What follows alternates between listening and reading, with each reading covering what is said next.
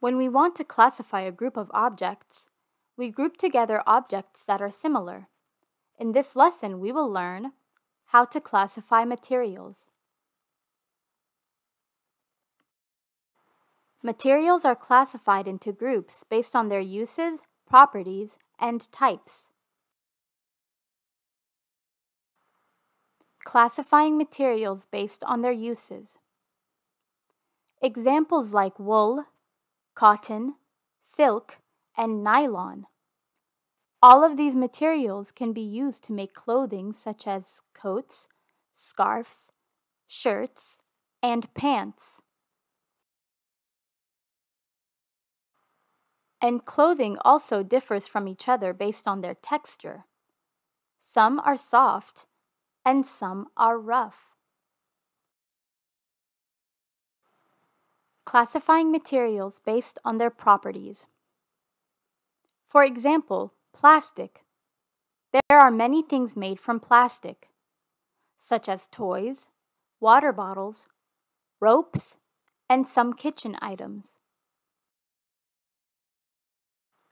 And plastics differ from each other based on their hardness.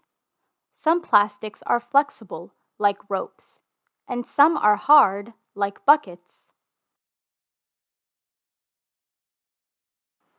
We can also classify materials based on their type. There are materials made from wood and materials made from glass. Look at these materials: table, hat, stone, and paper. Let us classify these materials into two categories: hard materials and soft materials. The stone is hard and rough.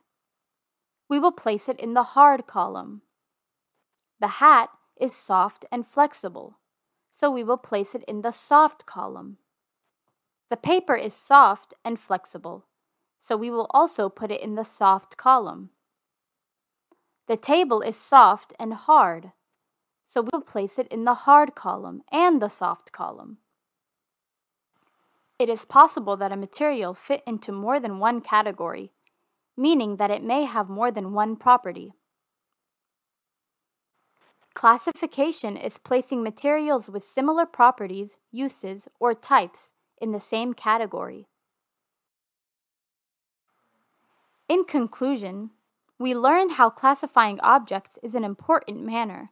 It helps us understand materials based on their unique properties, and it helps us to know what the common uses are.